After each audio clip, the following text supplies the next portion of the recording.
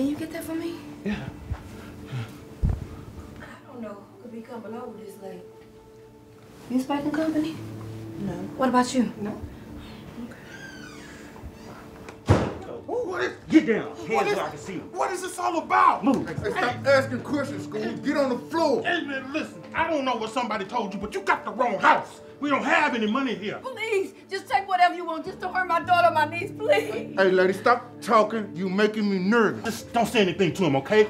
I got this. Ooh, oh. Give me your jewelry. Give me everything that's in that safe. Better yet, give me every valuable thing that's in this house. Just give it to him, okay? Everything is replaceable. Not my grandmother's ring. Hey, lady, you gonna die for it if you don't give it up. Give it up now. I'll put a hot one in your belly. Just give it to him. It's not worth your life. Please, Auntie Keisha. Please, don't do this. It's not worth your life, please. Please give him the ring. Hey, hey, hey.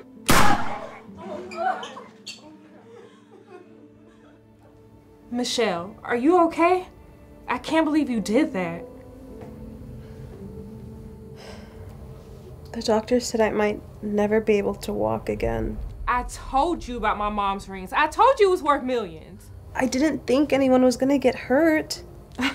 So you did know those guys? One of them was my boyfriend. I'm so sorry. So you told them to come to my house to take my mom's ring? I didn't know that they were gonna have guns. I just thought they were gonna try and scare you all. And now you're gonna be in a wheelchair for the rest of your life. Real smart, Michelle. No, I didn't think that this was gonna happen. I'm really sorry. I told you about that ring in secrecy. And you sent those thugs to my house to what? Take the ring and sell it for a couple of $100? Well, they said they could get $500,000 for it, so I figured, you know, I could give some of the money to y'all since your dad just lost his job, and all of the money in the world will not get your legs back. I know, I'm sorry. Man, I said we're gonna call the cops. No, please don't call the cops. I can't go to jail like this. Family or not, what you did was wrong. My wife could have lost her life. You may have lost your legs, but you still have to pay for what you did. I'm sorry. I was just trying to help. I really didn't mean for any of this to happen. Michelle, you are my youngest sister's daughter. And after she passed away, I told her that I would take care of you. And this is how you repay me? I'm sorry. Would you guys be able to forgive me? Ma'am, you're under arrest, and you have the right to remain silent. We are not pressing charges, officer. She almost had us killed. What are you talking about? I'm not gonna be the one to send her off to jail. Well, it's fine you're not pressing charges, but I am. No, please, I'm sorry, please. Listen, you're gonna have to start making better choices, young lady.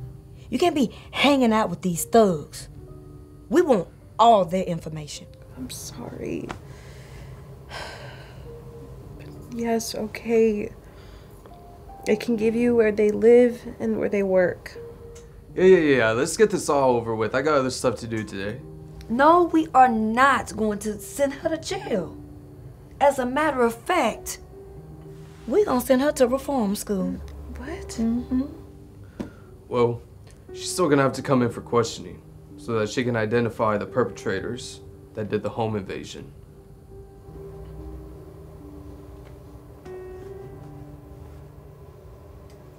The moral of the story is, never bite the hand that feeds you. Family will be there for you, even when the streets turn on you. Do good unto others, so good can be done unto you.